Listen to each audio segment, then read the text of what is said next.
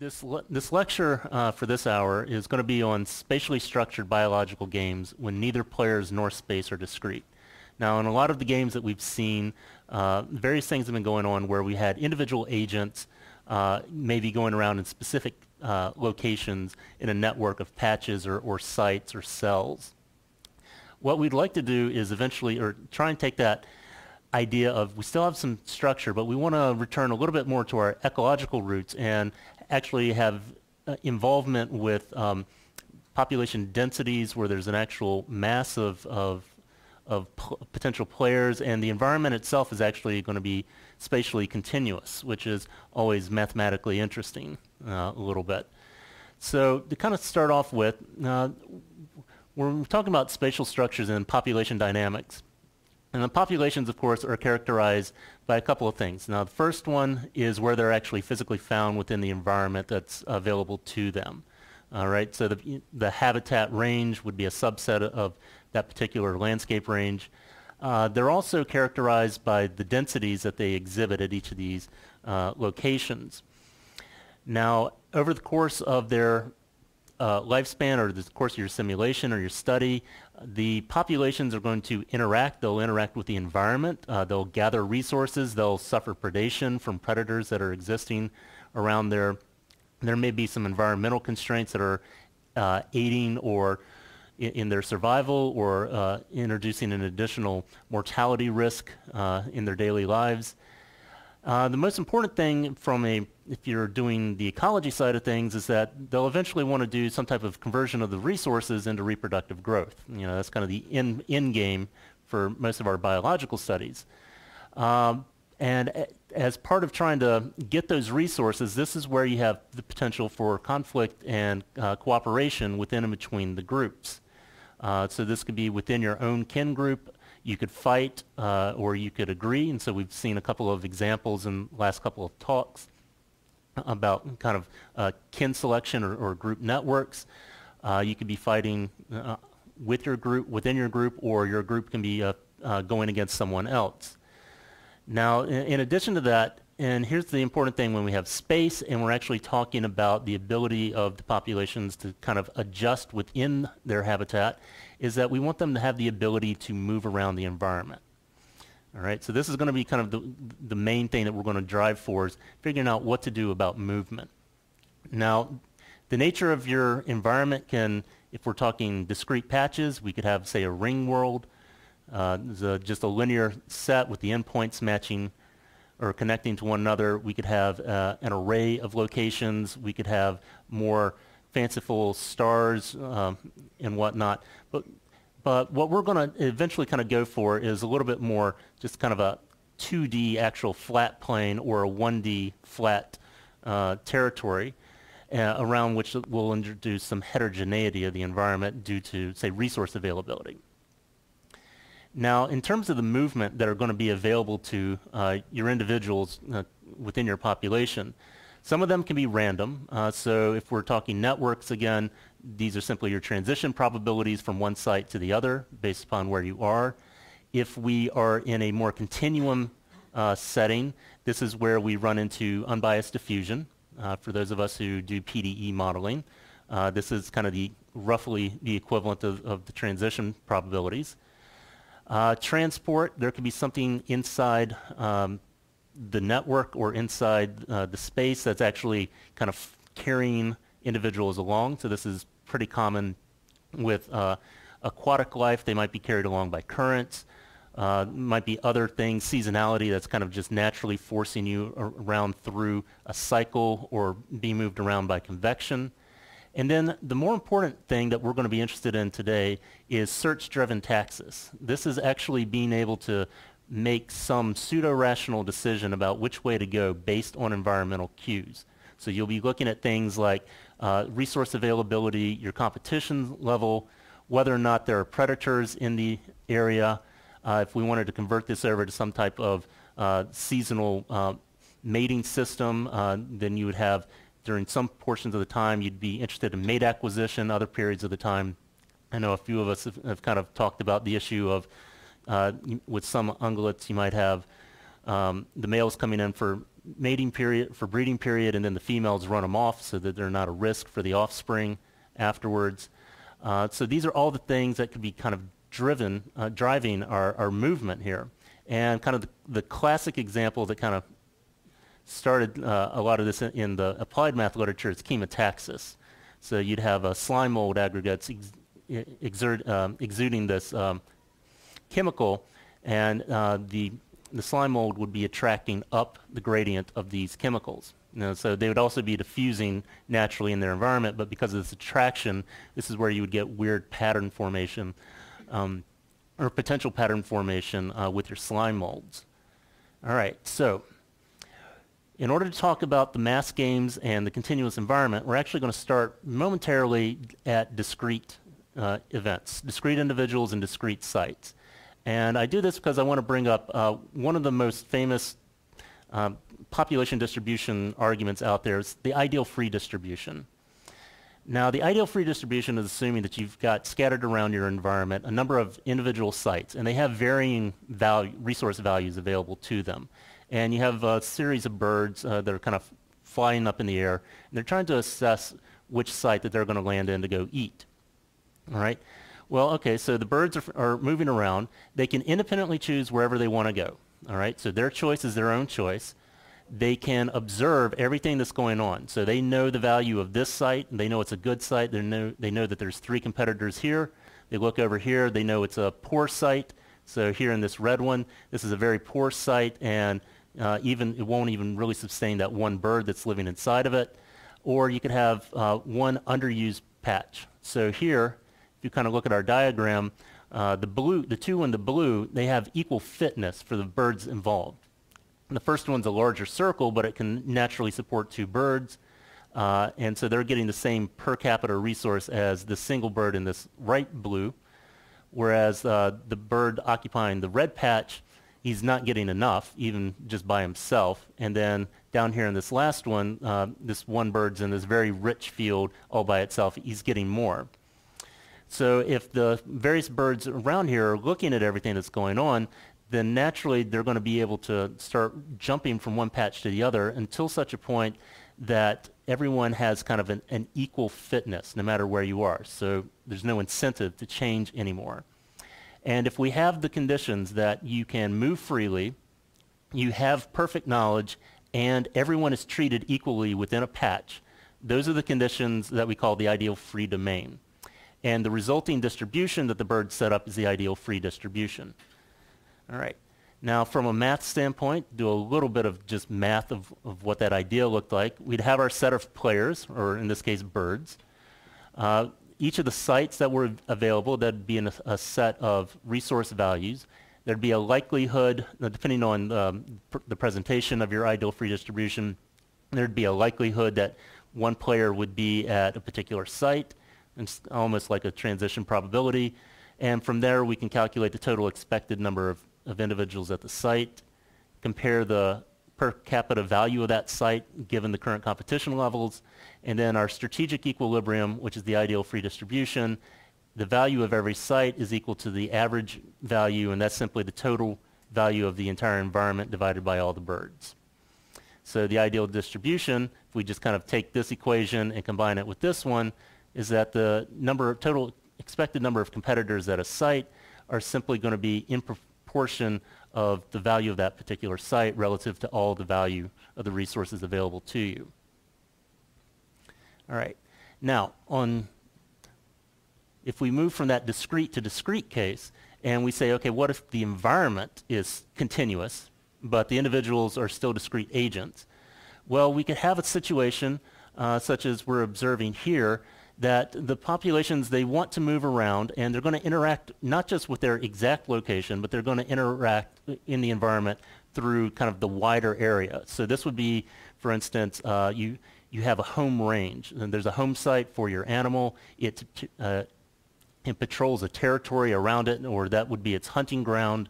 And the size of the hunting ground, the size of that range would potentially vary from population to population or individual to individual. And so you would interact with the environment over this range, and then you would also interact with others in other animals or other populations if you run into a situation where your ranges overlapped with one another.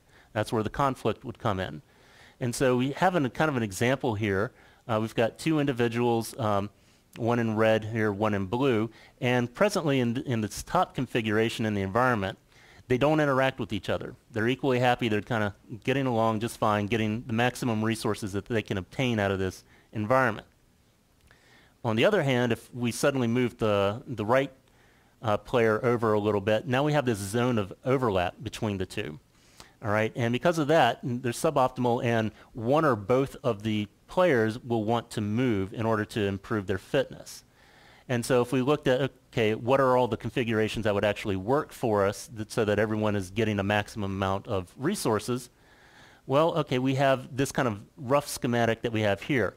If this is the position of player 1 and we consider position of player 2 here on the vertical axis, there's a zone around the margin that neither one necessarily wants to actually be at, because that means that your range technically is extending outside of the valid hunting ground or grazing area. But if there's sufficient distance between the players, then they're perfectly fine and content to stay where they are. And if they're in the white area here, well, that's when they have the overlap, and they'll kind of want to push each other away. So both of them will in this particular basic mock-up, both of them will want to run away. So this is how we could think about a continuous environment with the discrete individuals. Now let's flip that. All right. What if we have mass players and discrete environments? Now this is the one that's probably most familiar for the ecologist. This is when you're doing patch modeling or metapopulations and compartment models. You see these types of organizations. We go back and we have some system of connection. There could be connection within large units, within the units themselves. There may or may not be complete connectivity. And so there would be different routes for organisms to move around and obtain resources in each of these islands. And so a common example of an experiment doing something very similar to this, these white blocks would actually represent styrofoam floating on a artificial water tank, and each one would be holding a set of potted plants. And there would be some mites or whatever being able to cross, and they could cross along these bridges from plant to plant or from tray to tray, and this whole system was kind of floating. So if the mite fell off into the water, they'd drown. And so you could look at the dynamics that might happen here. All right. As part of what would go on in a system like this, of course, the densities are going to evolve according to the movements and the local dynamics going on. So we have both of those affecting the population. And as a result of all this going forward with the interactions between the organisms in the environment and the organisms with one another, the ranges could expand or contract for the individuals across this across this system. Now, here's where we start to say, okay, let's combine that. Let's take that continuous environment, let's take these mass populations, and let's say, what happens if we throw them together? And the particular treatment that I'm going to talk about for the remainder of the day is called the ideally motivated populations. And this is basically a continuum analog of the ideal free distribution. All right, so according to the classical ideal free distribution, we had this series of sites that each had their own respective resource value. Well, in this case, we're going to have a connected continuum domain. The resource may vary at these sites, so there can still be resource heterogeneity and things to make the environment look different at different locations. The birds can independently choose which site that they want to use in the classic sense, and here, and there's no cost for moving. All right, we're going to have kind of a similar thing here. There's going to be this observability. The individuals can see the local resource availability and competition. They have that power, but whereas the classic could only look, or the classic case, the birds could fly up and essentially have omniscience about the entire system. In this particular case, individuals can only look at their immediate local area. So right here, they're going to only assess the local variation in the resources and competitions. This is essentially then that they're looking at the gradient of what's available to them with all of these things. Again, there's still no actual barrier to movement per se, although competitors might be in your way and you may decide not to pursue. Or the resource, you might encounter a resource valley or desert, and you might decide, I don't want to cross the resource desert. But there's nothing physically barring potential movement from one location to the other. So this was, of course, in the classical sense, this was where birds existed in an ideal free domain. And here we're just going to kind of call this the ideal free movement, because we have all those same basic premises, and we just made one slight adjustment to the omniscience of the bird and kind of restricted their view to just a local window that they currently inhabit. The most important thing here, that as we convert it to a PDE, is we're going to take the population flux to be proportional to that gradient in the fitness or the resource that they can recover from the environment. Yes? When you say the simply connected domain, in mathematical sense? Yeah, that's actually in a mathematical sense. So it's connected simply.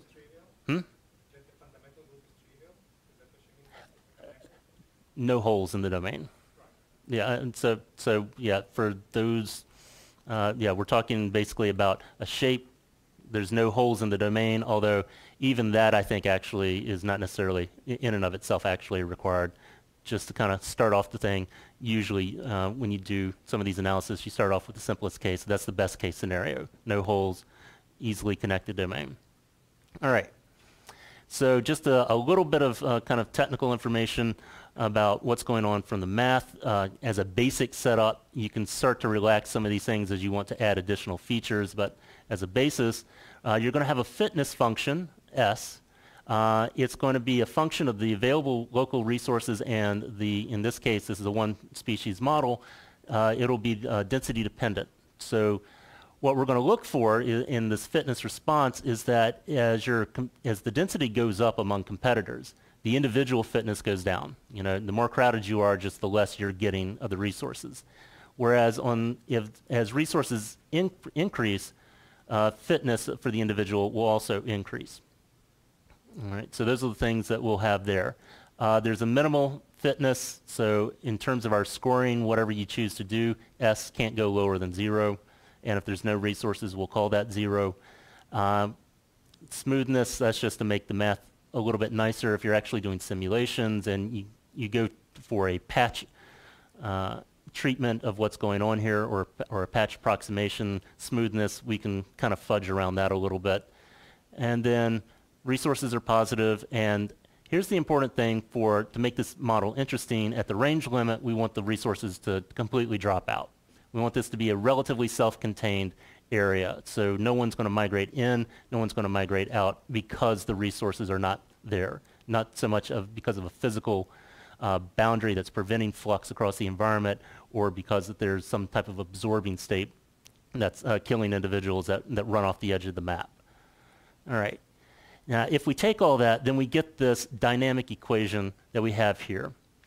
This is saying that the rate of change over time of our population density at a given location is going to be equal to this flux, which is generated by traveling up the fitness gradient, all right, and then plus some local dynamics where we actually take that fitness and convert it into reproductive growth. So just to kind of talk about the individual points here, K is your sensitivity to the information. So if you're more sensitive, you will move faster up the environmental gradient if it's provided to you. R is your ability to convert that fitness, which is the kind of the raw resource, and that's the ability to convert those resources into actual reproductive growth. And then mu is going to be our per capita mortality. And now that I see this up here on the board, this should actually be RUS minus mu over R, kind of pulling all this in. So if you wish to make a note here on the dynamic equation, that mu is actually mu over R. Now you'll have an initial condition and a boundary condition. That's kind of your basic standard for the PDEs. But what we're going to be most interested in is kind of looking at how can we describe what's going on here. And the one thing that I want to point out, and this will come back later towards the end of the talk, is that S is observable. All right, that's the thing that we've said that the individual is moving based on. sensitivity itself is not directly per se part of that incorporation. Metabolic efficiency and mortality are definitely not involved in S, and so that means that potentially, in the way that I've kind of written it up this way, is that the individuals can be blind to risk, or they can be blind to food quality. They may see something that looks very abundant, but it might be very poor nutritious, might have a very poor nutrition level. So those are things that the individual is blind to. All right, moving forward. Based off of that, if we just talk about what happens when we are just moving around the environment, and this is kind of the same idea expanded out.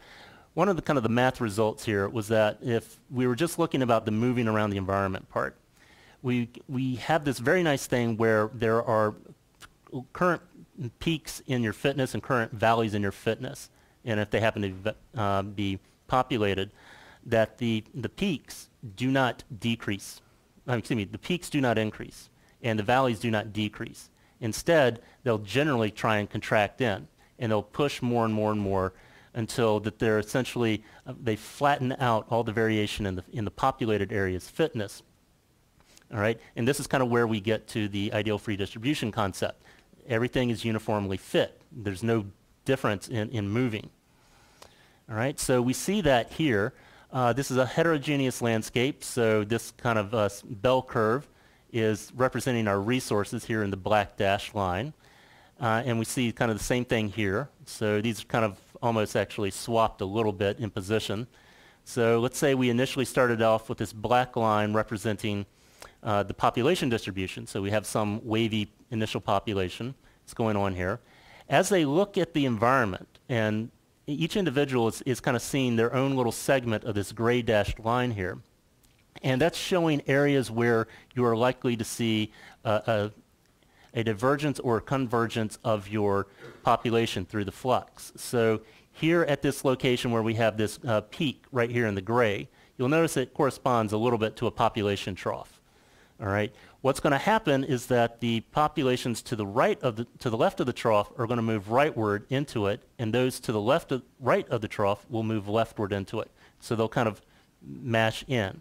Whereas those at the peaks will tend to want to go to off the peak and away from those areas because they correspond to a valley in the fitness. Now, if you allow this to go over time, what will happen is, of course, that fitness landscape, the way, and this is the collective view of the population based off of those individual measurements, is that the fitness is flattened wherever and uniform wherever the density is non-zero. Now, it can drop below that in unpopulated areas, but those are simply regions that are insufficient to be bothered with currently. Now, for the type of functional response that we'll use primarily for much of the discussion here is this form right here. S is going to be equal to the resource value at the location divided by some amount of time that you have to spend in competition plus some basic amount of just dealing with the environment and retrieval of resources. And so basically what's happening here with the competition is you're essentially interference, and you're causing a delay in the ability of each other to obtain the resources from the environment. Now, the one thing I would like to point out is that if I actually multiplied this by U, all right, that's the fitness times U right here. This is actually just one of your basic saturation curves. So what's the total grazing effect? And all we're doing is simply saying, okay, we have this effect on the available resources. You know, it's this nice this nice saturation curve.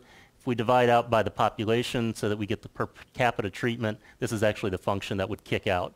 So you could do this with anything that was, say, Rx over x plus 1 or Rx squared over x squared plus 1, any of your type of basic chemical reaction saturation curves.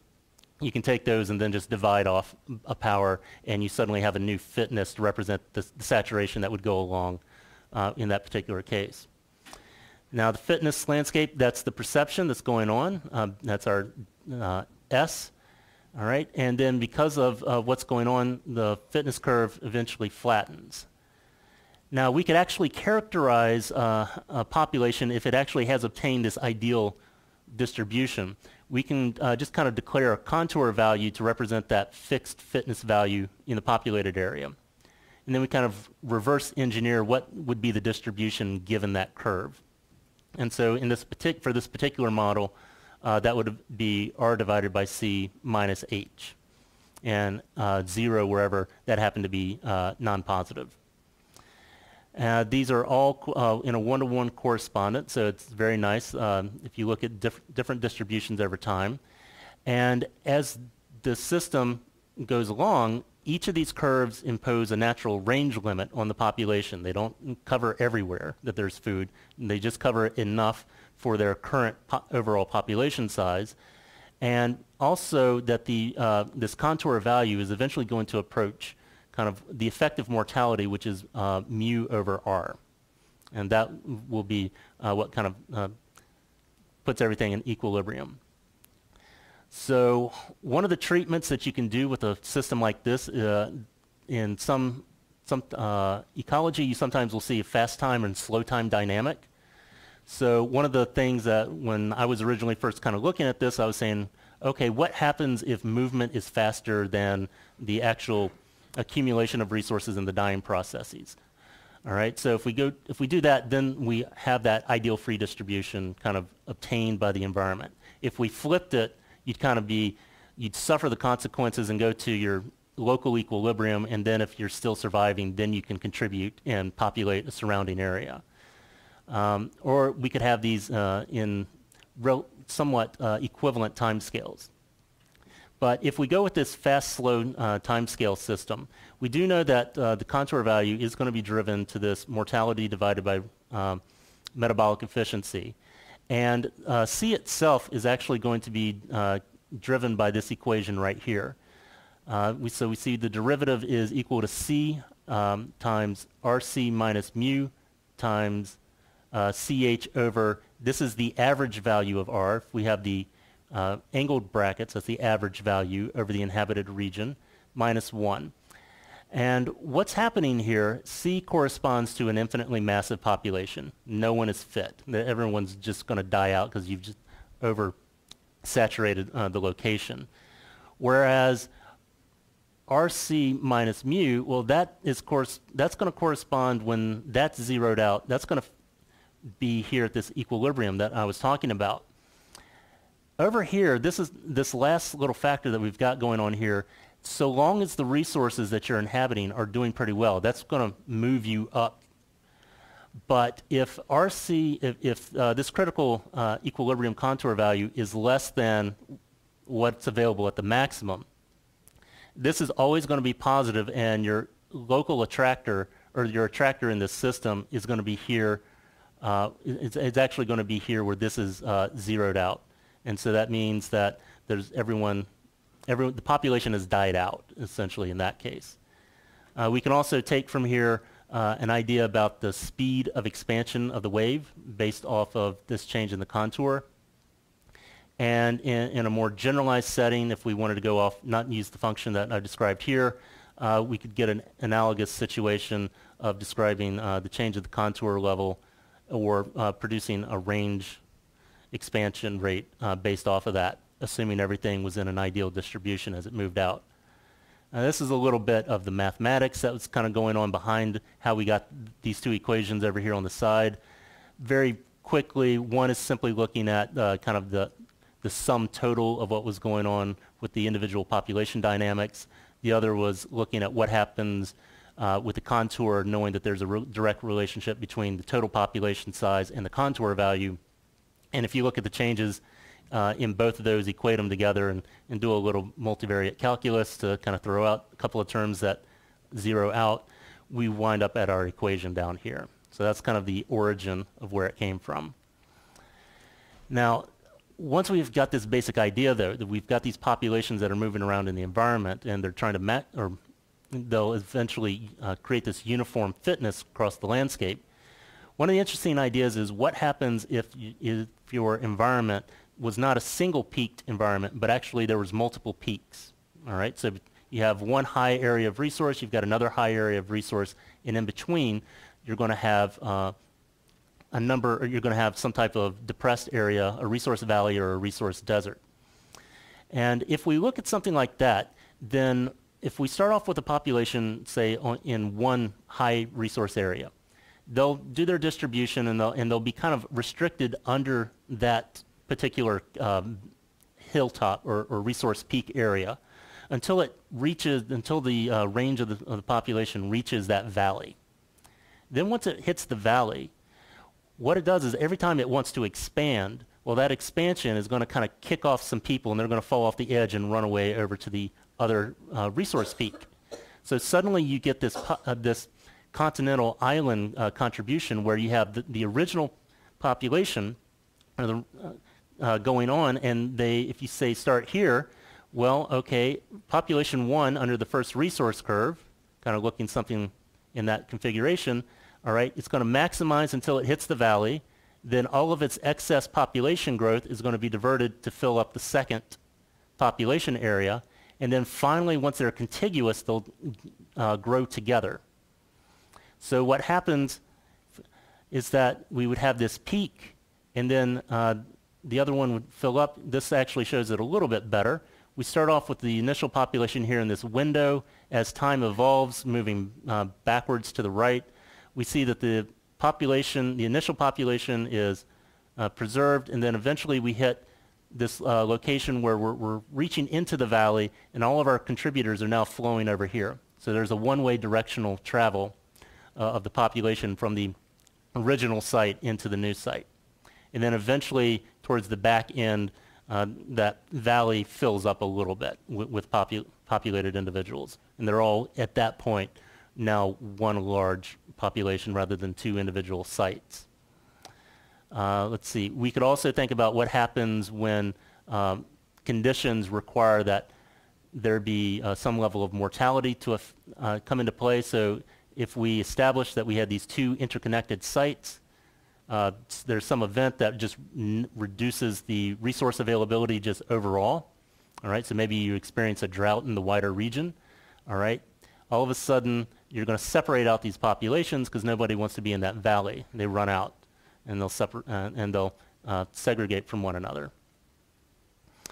Let's see. We could also think about this in terms of source sink dynamics, where what would happen in this instance if this population could not itself actually sustain at a given site, cannot sustain due to the mortality that was specific to this location. But because you had all this excess, you could still kind of continue to pour people into this new area, into the sink area, based off of this source. Because you had a very nice way of kind of pushing people into the area. All right. So there's a couple of other things that you could theoretically do with this model. You could kind of change around the resources. In this initial model, it was just kind of a standing resource that wasn't actually being affected, but if you wanted to, you could put in some type of level of resource degradation, so the more activity that was going on, you could kind of begin to experiment with what's going on within the model mathematically. We could also change, like I said, we can change this fitness function. We could make it mass action, so you just run into your prey, and whatever frequency that is, that's what you get, and it's not really density dependent relative to your particular population. There could be some saturation where, even though it's a very abundant area of resources, it may be that at the end of the day you can only eat one banana. All right, you might have 10 bananas, but you can only eat one, just because that's all you can really eat. So you can incorporate that, and then talk about this one in just a little bit. You can also incorporate an Ali effect. All right, so you could improve for a short period by getting more of your kind working together, and then eventually that kind of saturates out, and there's a limit to how much effect that you can get from cooperators. So speaking of the cooperators, this is where we start looking at competition and what happens in a model like this. So for the math people around here, we've got a couple of terms from ecology. We've got our sympatry, which is simply saying that the territories of two distinct populations are going to be overlapping, so that's what we have here. Allopatry, they're going to be separated from one another. It's kind of what we saw in that model of discrete agents in a continuous environment. You know, if they're separate from one another, that's allopatric. If they're kind of butting heads, trying to interfere with one another, that's a little bit of sympatry going on. There's a couple of different ways they can interact with one another. So direct competition, they could actually kind of be going to war, killing each other, or injuring at some level. Indirectly, they could be reducing the habitat quality either through resource degradation and the actual use of the resources, or something else that's lessening the quality of the environment relative to your heterospecifics. And then what we're kind of more focused here on is this idea of the interference. So you're just kind of causing a delay in the ability to extract the resources from the environment. Now for our interspecific competition, we're basically going to have two populations, and they're each going to have their own individual fitness. So here we have SI, I being 1 or 2. Again, it's going to be dependent on the resource, and then it's going to be dependent on the densities of two different populations. And it's roughly the same type of formula that we were using previously, provides a good contrast. What's going to be very specific here, though, is we're going to weight the strength of interference potentially differently. So if I encounter a conspecific, I'll interact one way. If I encounter a heterospecific, I'll interact another way. And that itself may be asymmetric. So I may be able to bully you and ignore you, or we may be very, very hostile to one another, or we may actually be sharing different parts of a resource, so we kind of ignore one another altogether because we're not actually interfering. We still have our same basic dispersal competition model, and here's the more corrected version. And we're going to look at various contrasts, not so much the sensitivity on this slide, but we're going to look at what happens when your ability to kind of gather up resources differs, or what happens when you can convert the resources into reproductive growth. What if that differs? What if your mortality risks are different? Your interference things. And then lastly, there's actually, what if the resource curve itself is actually clinally dependent? So there might have a gradient of acidity. And so over in this area, it's a very acidic environment. Over in this area, it's very alkaline based. And one population will do well with an acidic food, the other one more alkaline-based food. All right, so there'll be some overlap, but because of that, the abundance might be a little more uniform, but they'll be looking at different distributions of the resource and make different decisions based upon that. Yes? The last reading, the dispersal competition model one. Yeah. The first bit's the dispersal. That's our dispersal, and that's exactly the same thing as what we had previously. The only difference is this is strictly one-dimensional, whereas in the basic concept model, it actually did it as a full multi-dimensional flux vector. Yeah. And then Mortality is actually dependent on the density of... no, it's a per capita mortality rate. So the more that there are, the more will die, but everyone's dying at the same individual rate. The only thing that was slightly, as I said, was a typo that I just saw as I was putting this up, was right here. This actually, because I was kind of combining terms, that actually should have been a mu over r, not a mu by itself. So Then we get, yeah, so that ends up being mu squared. no, mu over r. Yeah. R times U is the density, S is the resource recovery, and minus mu, that's the mortality. So it's not mu square, it's U times mu. Yeah. Yeah. U's and U's, yes. Yes, that's mu over R. So that's the correction that everyone needs to make in their notes. That one should be mu over R. Yeah.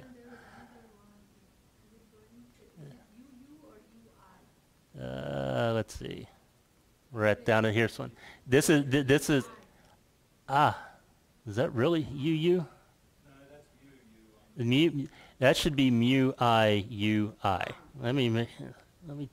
And this will be corrected before we get the finalized version up to, here at NIMBioS. So that'll be corrected by tonightfall. This should be mu I U sub I. That's just what's down here in the subscript is our index. Thank you for correcting on that. All right. So we've got a variety of things that we want to kind of play with in the model. The first one is, can these things actually coexist in the same location based off of their current density levels? Well, there we have this sympatry condition right here, and it's based off the relative interference that they provide to one another. So this ratio may exist between these values. If so, then everything's wonderful. They can coexist. They'll be happy. If, on the other hand, one of these conditions is observed and the other one is not, then there will be a dominance invasion in that local area. So one population will come in and kind of push the other person out. On the other hand, if neither of these work, which basically means that the inequality chain's kind of been flipped in order, what happens is, in that situation, is that the heterospecific interference is actually so much greater than the conspecific interference, that you're fighting with the other group so much, you're going to create this natural mosaic that everyone's just kind of jostling each other, and no one can really set up an actual basic continuum range. All right. So what that kind of looks like, just as a point of emphasis here, this is a population. Kind of ignore what we have here on the left and focus a little more here on the right. Here we have a population that was initially resident, all right? And we allowed a different population that had a slightly different fitness level or fitness function to come in, all right? And he was initially small amount, and then over time, or excuse me, the other one was put in here in gray. And what happened is that over time, the one over here on the right pretty much became dominant, and the other one on the left kind of was into a reduced state. And whether or not that would be permanent or if it would completely die out would be predicated a little bit on whether or not there was any zone of sympatry available or if there was any refuges available to the population. If we jacked up the interference between populations, this is when we get, if you look here, these are kind of actually completely alternating locations between populations. They're constantly fighting and jostling. Everything's kind of intermixed together, but no one's actually sharing anything. They're just kind of constantly swirling about.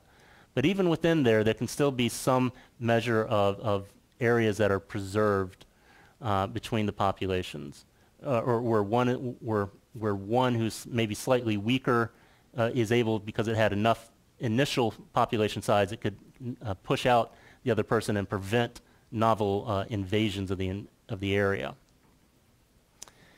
Now, if we compare the individual factors that might be contrasted a little bit, if sensitivity is that's the K parameter, if that happened to be the thing that was varying between the populations, everything was pretty much arbitrary for the most part.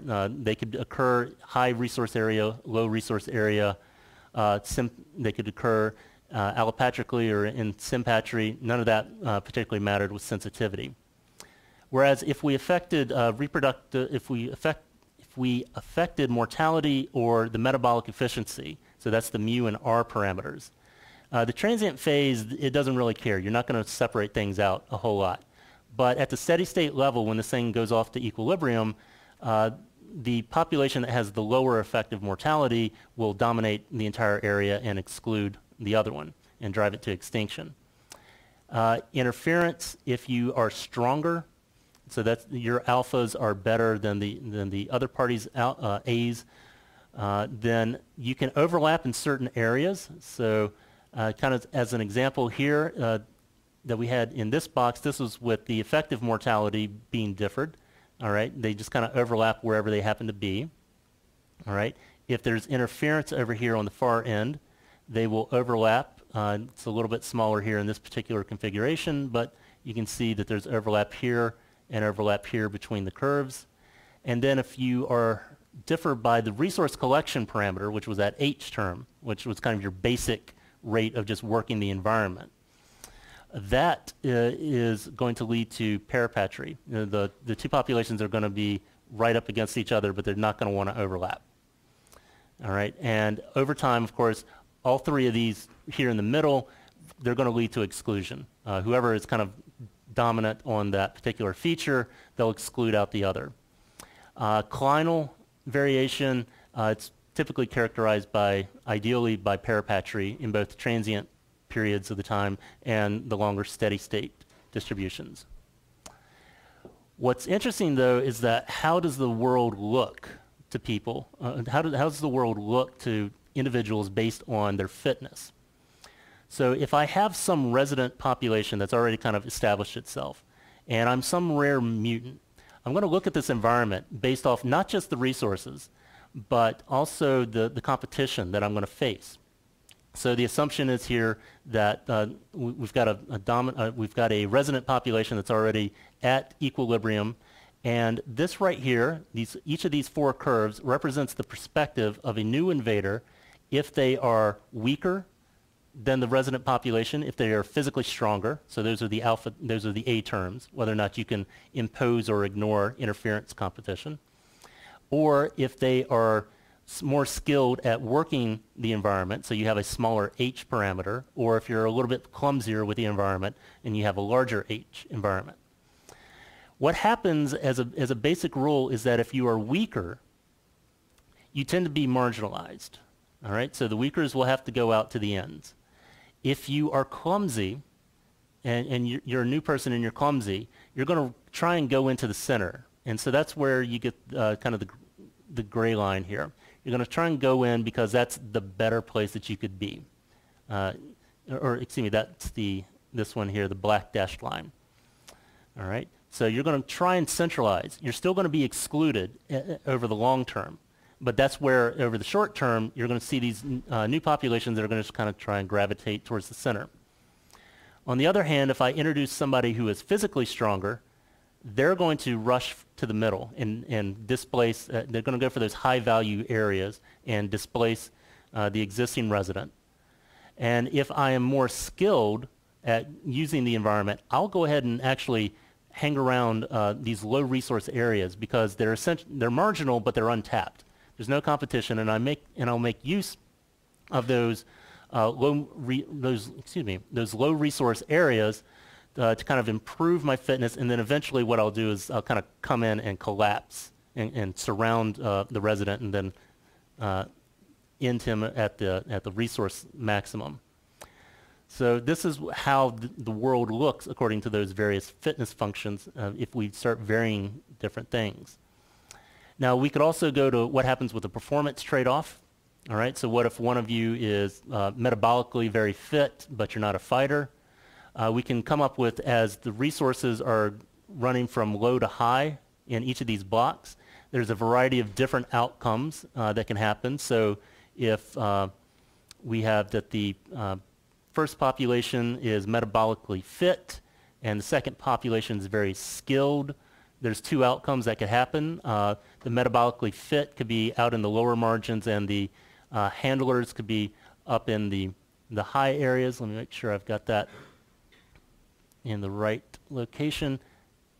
Might have that, yeah, or excuse me, I had that backwards. The handlers are out in the marginal area.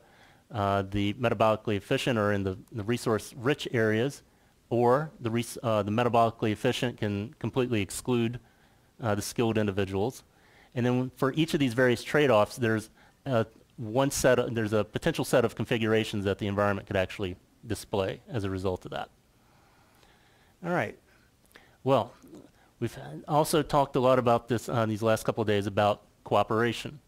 So what would happen if we changed the fitness functions themselves, not just parameters, but the actual fitness functions? So here's kind of our base model, all right? And then over here, this is basically your type 2 functional response saturation. This is where your cooperators are. They have an Ali effect, all right? So initially, you are better off by getting more of your kind around. You improve your individual fitness, but ultimately that's going to limit, and fitness will decline again. They're going to have individual inhabitable ranges based off of these performances. Equilibrium densities will also vary based off of the fitnesses that are involved. They're also very important, the self-reliance, or this kind of base model that we've talked about most of the time today. These are pioneer species. They're naturally going to go out in the model. They will maximize their range that they can achieve within the environment. It's very nice. For all intents and purposes, it's globally stable, convergent. Cooperators, on the other hand, they're natural aggregators. So we kind of get back to the same problem of what happens with chemotaxis. There's this natural sense of, oh, there's this collection, let's go back to the collection. Now, it's not as bad as chemotaxis in the sense that there's a natural cutoff. You can't have infinite spikes, which you sometimes can get with a chemotactic model. But they are natural aggregators, and because of this, there is the potential for a little bit more spatial instability. They don't like to go into new areas. They don't want to, and if things are particularly odd in your initial distribution, you can get some separation of the population as it kind of clusters and clumps up. Now, they look at the environment. So here we have our resource curve in both of these settings. All right, both of these happen to be at fitness. So gray is representing the density. All right, and the black dashed line is representing the fitness view of the world. Both of these are perfectly fit or are equally fit, and they see the universe where they're inhabiting as flat. The cooperators, they technically do have multiple solutions. There is one that's the upper one. It's the most common one. There's actually a lower one. And if you were trying to do just local dynamics, looking at throw out the movement and just look at local dynamics, this one up here at the top is your attractor. This is a repeller. And so if you start with too few individuals, there's just not enough of you to sustain. You have to kind of, that's a threshold, but if you get enough of them available, they can grow to that higher state. All right. Well, if we put them in competition, our idea again is that we're simply going to delay your ability to recover resources.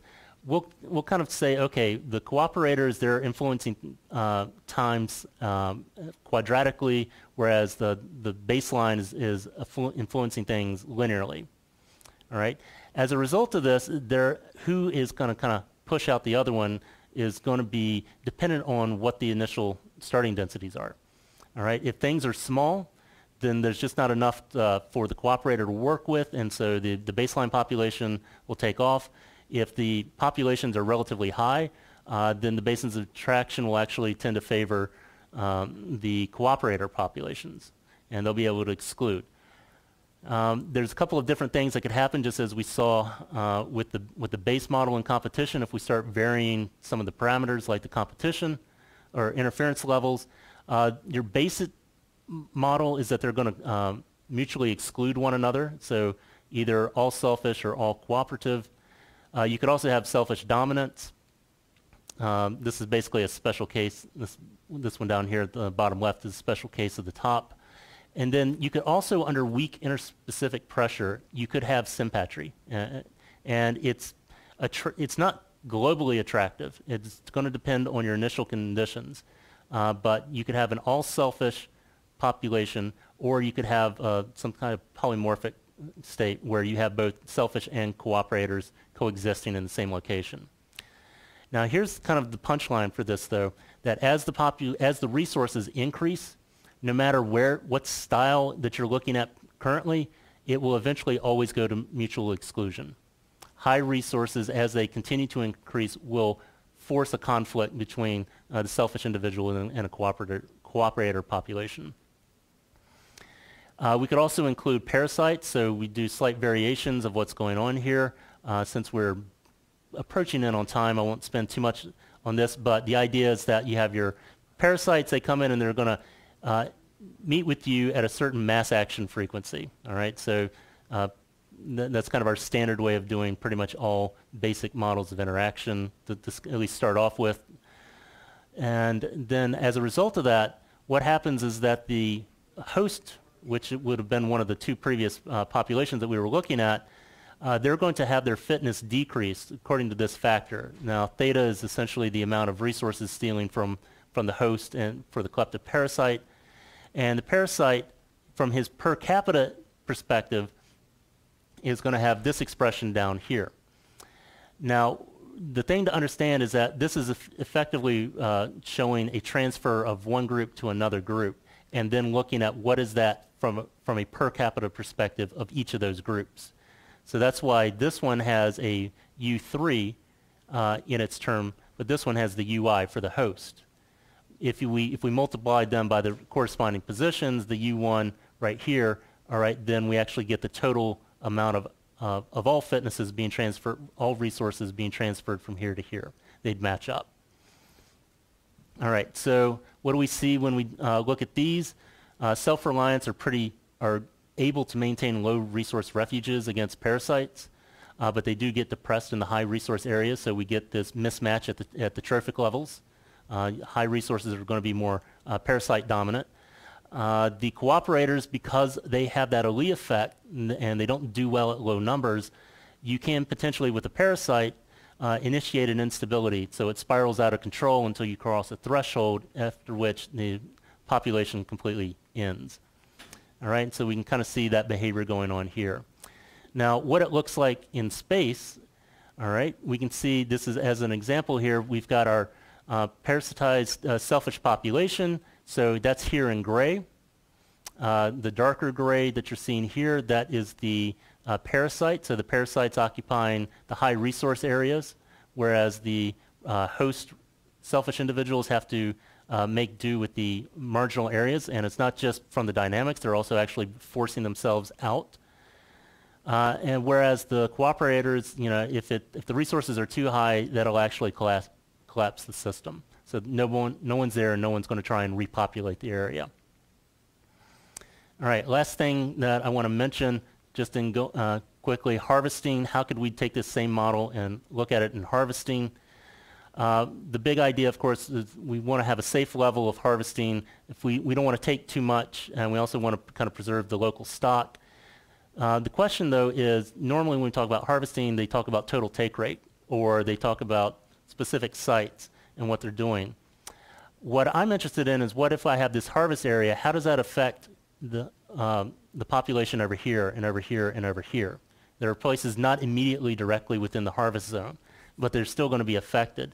And so we actually have to take into account three things. We have to take into account the mortality or the take rate, but we also need to worry about its breadth and its location in the environment.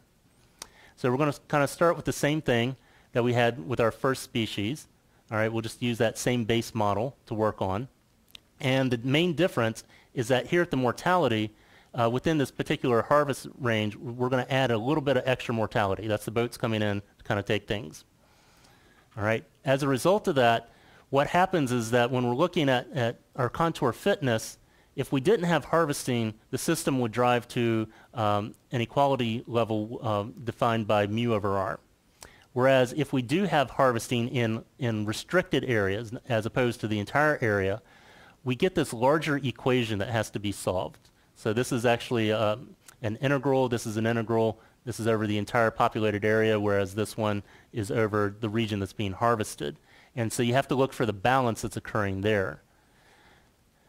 Kind of skipping through the math just a little bit, but as a result of that additional extra harvesting, there are effects to the changes in the equations that we saw with the base model. All right, in different locations, it'll affect the contour equation, it'll affect the change of the total population, but ultimately our equilibrium contour value we can kind of come up with, it's set by the old mortality to metabolic efficiency rate plus this additional term based on the physical size of the environment and the quality of the environments involved relative to the harvesting area, harvest zone, and the non-harvest zone. All right, so what does this look like? This is a bifurcation diagram, and we can see that if we change things up just a little bit, kind of go through here, that as harvest increases, all right, that's going to drive the contour value, so that basically means more and more of you being taken, and depending on the physical location of where you've set your site, you can introduce this bifurcation. So this is the issue of you go too far, you collapse the population. All right, and we can see that. And the important thing here is that you're collapsing the population not just of where you were at, but over the entire wider region.